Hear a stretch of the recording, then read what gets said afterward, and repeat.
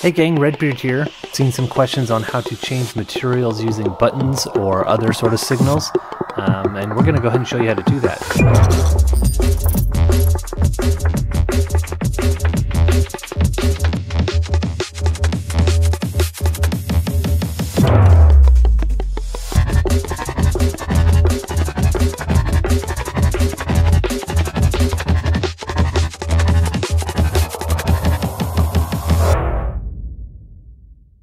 Hey gang, Redbeard here.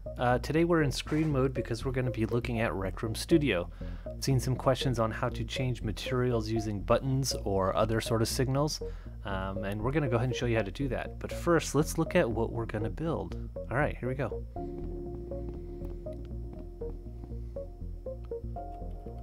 Alright, so see that blue cube over there? With the touch of this button, we can make it a stone cube. This one here we can do ivy.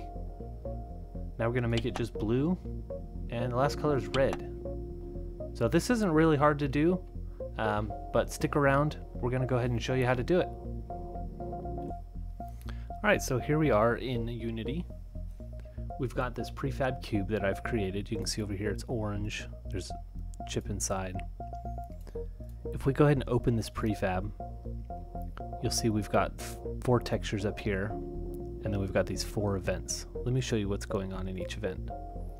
So we named this one blue, we've targeted the cube mesh, and we've called it, and we're using the blue texture. To create one of these from scratch, go down here and you hit Unity Event. Let's call this one yellow. And then we'll hit plus here, again target that cube. New function, material render, material, and now it's asking for which material, so we're going to use the yellow one. So in the CV2 event, we'll call it yellow, and it'll trigger that yellow. Now we come out of the next thing is to leave the prefab, go to Recroom Studio, upload and build. We're going to hit continue because I'm in the room. Alright, we're back in the room. We're going to go ahead and add the circuits to this. You can see I removed the previous circuits that were there. But let's get started. First thing is you need to make a pen. And then what we're going to look for is a button. You can use anything to trigger these. I just use a button for now. And then what you need next is called Studio Event Sender. It's the second one here. Go ahead and stick this on the wall. Now we're going to connect these. Connect the button to trigger it, so on press. And then this yellow one here is what is it going to trigger? It's going to trigger the cube. And what is it going to send to the cube? It's going to send yellow. Hit done. And now when we hit the button, this will turn yellow.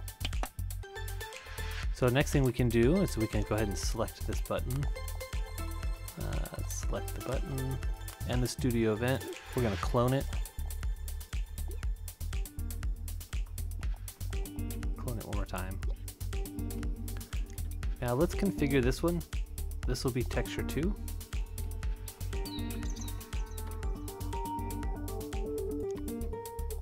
And this will be blue.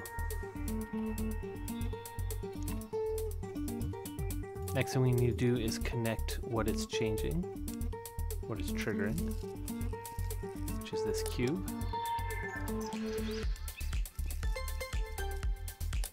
There. Now when we push this, we should get the texture, and this will turn it blue. So there you have it. We've changed the buttons to yellow, stone, and blue. This makes it easier to know what's going to happen when you click those. But you can use anything to trigger these.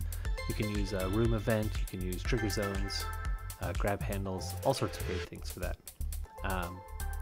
So that's basically it. Go ahead and try it for yourself. Let me know in the comments if you liked what you did. Also, while we're here, check out my cool maker pen. Isn't that awesome? Yeah. Alright. That's it. Have a good day. We'll see you later.